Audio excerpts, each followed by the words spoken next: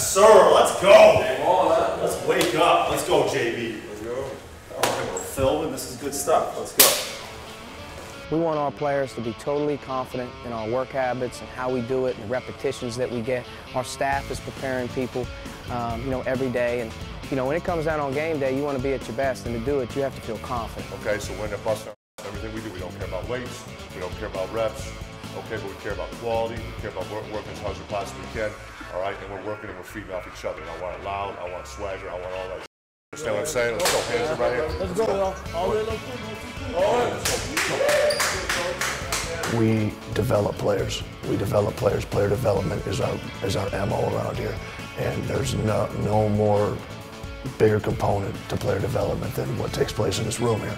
Elbows back, hit the rep, right on the chest. A little bit longer, a little bit longer, a little bit longer. Really make it work right here. Yeah, just like that. Stick it down, stick. Real slow on the way up. Big fight up, don't swing to get it. Don't swing to get it, Cav. The workouts are good, challenging us and just, they want us to be the best players we can be, and just coming in, challenging us every day is helping us out. You got one more time. Slow, slow, slow. Take it into the rip, take it into the rip, take it into the rip. And take it out, punch out. Still moving, lock out. Go back. The workouts are a little bit different. Last year's workouts was a lot about just, getting your stamina up, and this year's workouts are just as intense, but a little more basketball focused, and like you work on a variety of your game more than just focus on one aspect of it, and they've been really good. We just want to come in, we want to get to work, and I want to move fast. I want to have as much energy in the room, and at the same point, I want these guys to have some fun. I want them to enjoy this.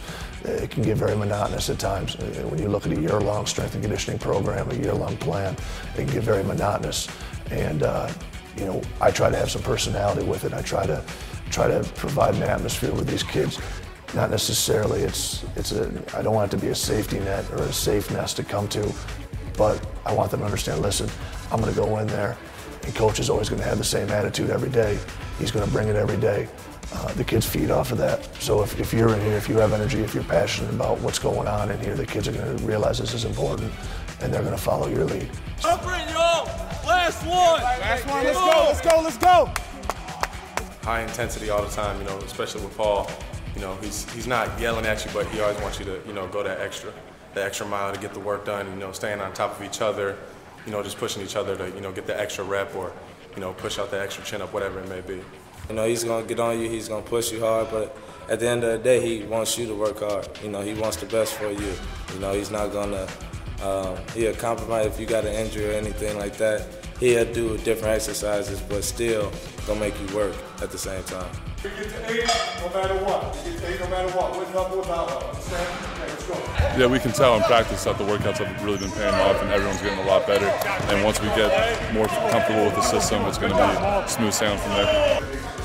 2, right here, 2. Stick right there, good. Let's go one time. Big rep, big rep. Hold right there. Hold it. Fight it slow. Fight it slow. Hard work, dedication, being a team. It's just everything we work for this whole off season, and it comes down to here. So everybody's working hard, and we just got to continue to work. And it's the start of the season now, so we're ready, baby.